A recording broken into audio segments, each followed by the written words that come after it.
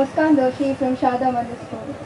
So, as an art student, I kept wondering what were the sources of my artistic experience in life, what orchestrated my thoughts and my opinions to where I've come to now.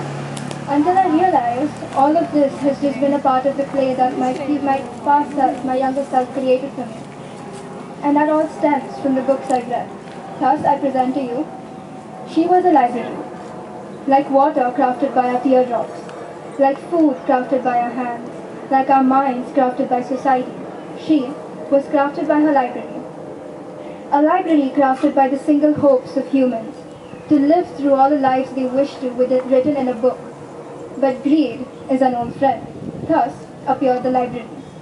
She was a library, with each new day being a new book, with many different stories to witness, her wounds being the near deaths in the books. She left everyone in wonder. What is a library made of? A secret book to happiness or poetic expression to life? But each book has a page.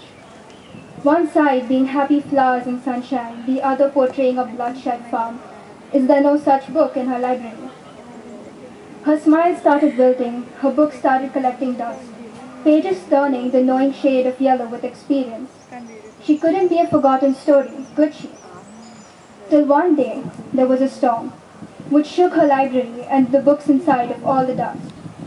The words felt clear now, a pile of books in the corner more visible now.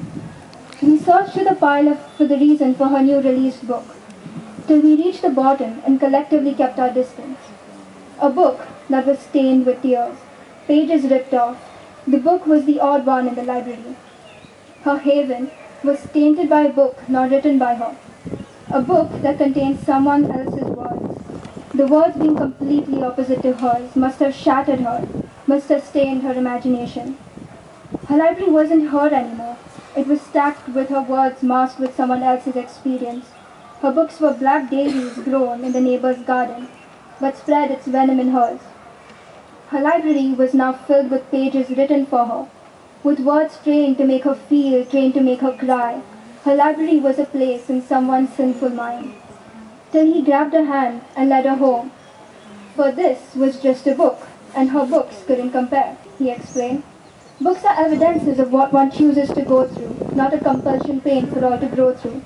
He showed her the effect of her words in the lives of many. Her library, after all, was the haven for many. Her library was closed now for a personal holiday, would be open soon with new stacks of vanilla-scented experience. Thank you.